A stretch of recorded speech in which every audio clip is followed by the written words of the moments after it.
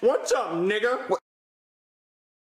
You're watching Fugitive Red Eye, and welcome to another episode of The Pitcher Responds, where my friend Rem, also known as the Pitcher from Sarge and Friends, describes something from memory. Now, before we get into the video, I just want to mention that this is my new avatar Corbin made for me to use in videos. I think it looks pretty cool. So far, we only have the one expression, but of course it is the best expression for it to have. And obviously, with the way I edit, I can't really layer shit anyway, so point is, this is a new one I'm going to start using in videos, but anyway, my friend wanted to go in and describe all of the seasons of Breaking Bad from memory, doing it one season at a time. Now this will probably be a little bit less crazy and chaotic than the other episodes of The Pitcher describes, simply because he's actually pretty familiar with Breaking Bad, because he's watched it 2.5 times, I think now, maybe just twice, or maybe he's working on his second time. Point is, he remembers this one a lot more than some of the other stuff we've done.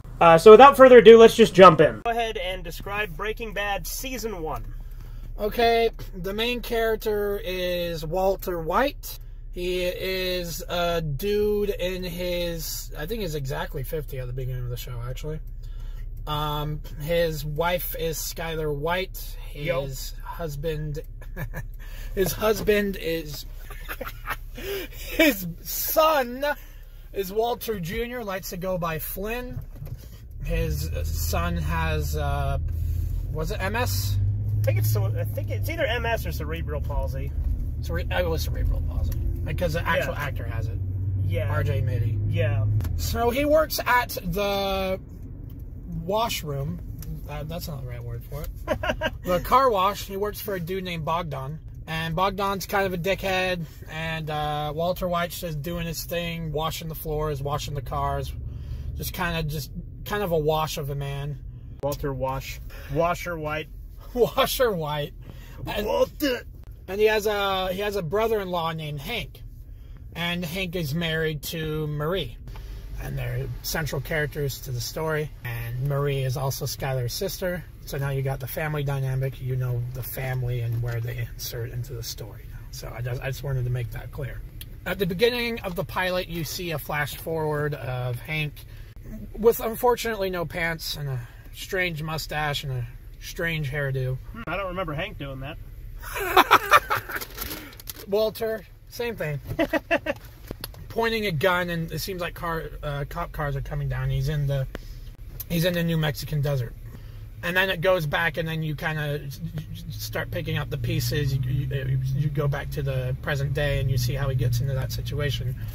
And he just finds out that he was diagnosed with lung cancer. And this is obviously a pretty huge bummer for everyone. Hank is like making jokes and having fun, but obviously is worried. And that kind of bothers Walt a little bit because of his ego. So then what ends up happening is he needs a way to make money fast because he wants to leave a legacy and money behind for his wife and his kid. And Skyler is pregnant as well. Trying to figure out what he can figure out. And he had this one kid, because he's a chemistry teacher as well as working at the car wash at this local high school. He had this one kid named Jesse Pinkman, who was kind of a delinquent. He said yo a lot. Kind of has the hair like what, and kind of has baggy pants and shit. The hair like what? What the fuck does that mean? And he's saying to Jesse, because they reunite, because he needs to get in on that drug business, and he says, "Go get the RV. Here's the money I have." It explains later how Jesse's able to get the RV that they need to cook, but then they're cooking, they're doing their thing, and I actually don't quite remember how they get mixed up with 8 Ball. I always call him 8 Ball. Crazy 8 and his cousin Muhammad. Emilio. Yeah. Emilio was Jesse's partner. Yeah, partner. Partman, yes. No, he was Jesse's partner. And then they go to Crazy 8 because they need someone to help distribute it. That makes sense. Crazy 8's going to be their distributor. Yeah, Crazy 8 and Emilio don't want none of that. In fact, they're just going to see how Walter makes it and then probably dispose of him, kill him and Jesse. Walter's having none of that, so Walter being Walter is very smart and incredibly knowledgeable in chemistry. Kind of just blows the Emilio the fuck up with copper cyanide acid. It's not called that. Pretty sure it was I don't know what it was. I don't remember. Yeah. Red phosphorus? Red phosphorus. Yeah. I think it was red phosphorus. Yeah, because I was going to say fulminated mercury, but I don't think that's until Tuco. No, that's not until Tuco. It was fulminated mercury. I knew it was fulminated something. Yeah. But, so anyway, so Emilio dies from this slowly, but he does end up dying. Crazy 8 is injured. So then they end up, him and Jesse have to take Crazy 8 and tie him into the basement in Jesse's house. And I think this is where I think anyone can agree that at least this is where I started saying, okay, it's not where I got hooked necessarily, because it takes a while sometimes. For this show, it did take a while.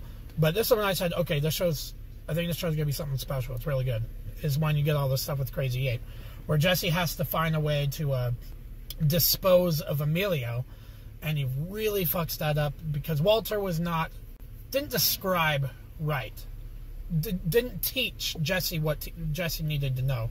And so I was kind of on Jesse on that. I was kind of on Jesse's side because I think Walter was kind of a bitch. Because he just said, get a tub or get a plastic bin. So Walter tells him to get a plastic bin. Jesse's like, I ain't having none of that, son.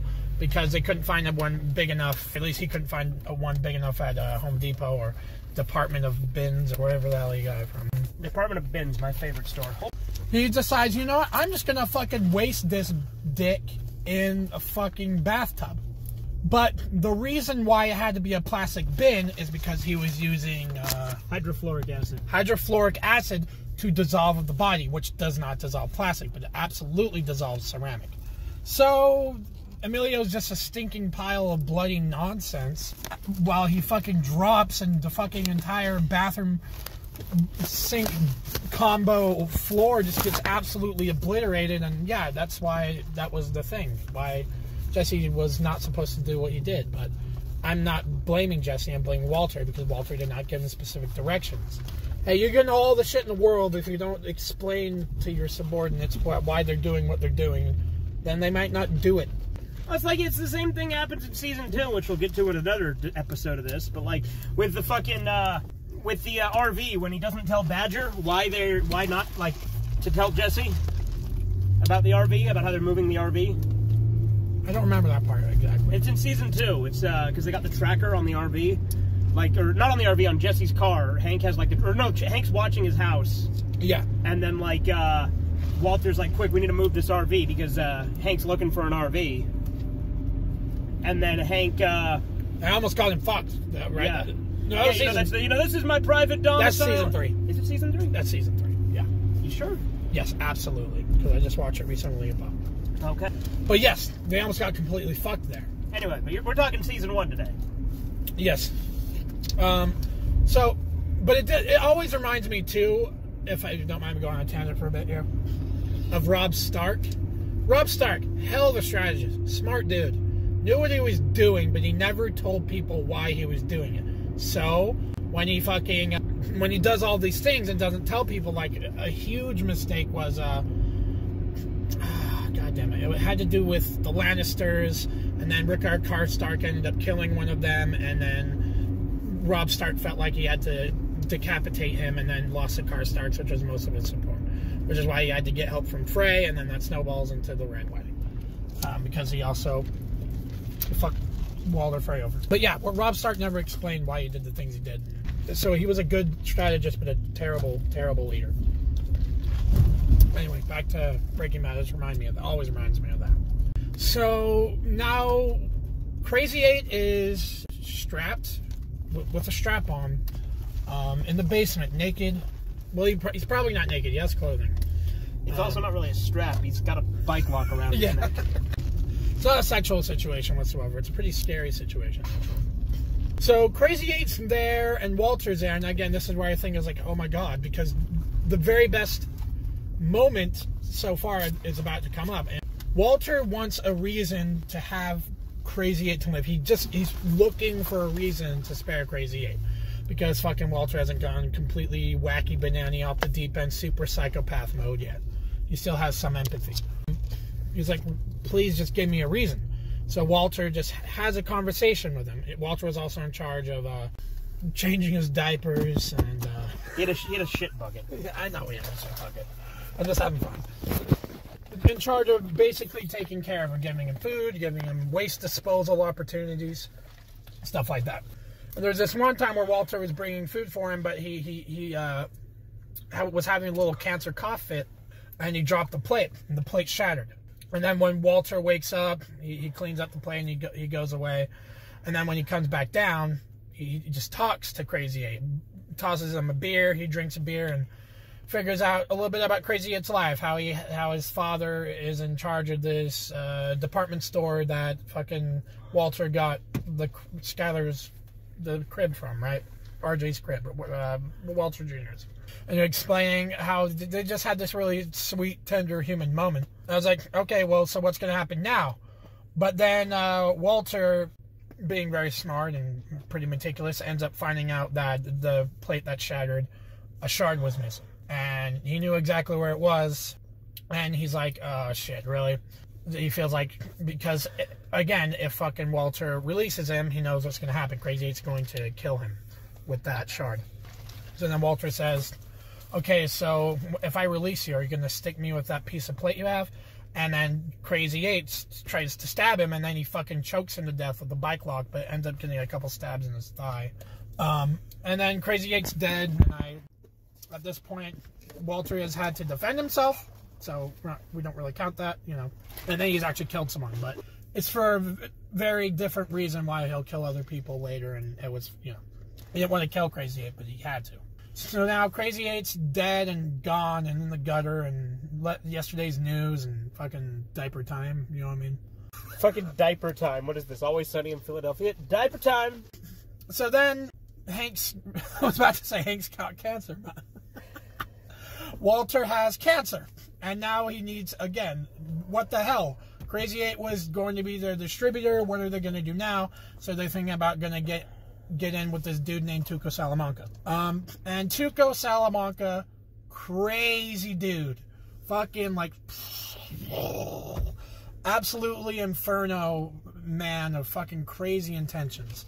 The cast was actually afraid to be in the room with Raymond Cruz because how into the character he got. Really? Yeah. You can tell. No, he does so well. It was funny when I was watching it with my brother because he was like, this guy is just making me laugh. This guy is silly. He does not scare me. It didn't scare him until... the season 1 finale, I take it? Yeah, I think it was season 1 finale, yeah. Yeah, you know, when he beats fucking Nodos to death? Yeah. Yeah. One of his fat henchmen. Well, no, he doesn't beat the fat one to death. No, you're right. It was the other guy. There's a Gonzo. Which one's Gonzo and which one's Nodos? I mix them up. Gonzo's the fat guy. Yeah, so Gonzo's the one who lives. Okay. Well, until he gets crushed. Until he gets crushed in season 2. For now. So Tuco, he's a druggie, he's fucking crazy, he's off the wall. You know when he puts this cigarette out on his tongue, he actually did that? Like, that's just a trick Raymond Cruz did. And, like, it wasn't in the script. He's like, you know, I do this sometimes at, like, parties and shit. And he's... Really? Yeah. That's awesome. But, so, now they need another distributor, and fucking Walter is like, whoa, what the hell? So he ends up meeting with Tuco, and I remember Tuco ends up beating the shit out of Jesse at first, right? Yeah, because Jesse goes to meet with him. And Tuco was not impressed with him at all. But, I think that's the point where Jesse was supposed to originally die. I'm glad he didn't. I'm very, very glad. I know Walter has fulminated mercury at this point. I don't know why he did it again. This is not meth, and then he fucking throws it as a great Because scene. of Jesse. Because Jesse got the shit kicked out of him. And so then Walter's like, okay, well, I'm going to go get the money because he stole our meth and beat the fuck out of you. Okay. And then he goes in and he's like, threatening him. And he's like, you know, you're going to pay me 50 grand, 30 for the meth that you stole, and 20 for my partner's pain and suffering. And then Tuco's like, let me get this straight. I forget the word he used, but he's like, beat the piss, out of your lackey. I'd steal your meth. And you come in here and bring me more meth? And he's like, you got one thing wrong. This is not meth. And he chucks Boom! Yeah. Fucking glass shatters. Fucking Walter's bald at this point and it's like his bald guy. And boom! It's you know, it's crazy. And then Tuco, I'm pretty sure Tuco had a little bit of respect for him at that point. And then they start getting into business with each other, but it is clear very early on that it's not going to be a fruitful or a very stable It's crazy to me. Relationship. Tuco is in 4 fucking episodes. Yeah. He's one of the most iconic characters. Absolutely. Like, he had his death coming. It was going to happen. He was way too volatile. But yeah, that's Breaking Bad Season 1 for the most part. I'm going to do one thing as we do with Breaking Bad. I'm going to try to name all the episodes if I can. Okay. First one is called Pilot. Mm-hmm. Second one, Cats in the Bag. Right. And the Bag's in the River. Yep. Cancer Man. Yeah. Diaper Guy. 6 is Crazy Handful of Nothing. 7 is Crazy Handful of Nothing. Nope. 6 is Crazy Handful of Nothing. Right? I don't keep Gray Matter's 4. 5 is Cancer Man. Gotcha. 6 is Crazy Handful of Nothing. 7 is Diaper Guy. And there you go. All right, well, I don't remember what the actual name for episode 7 is, so there you go. Nope.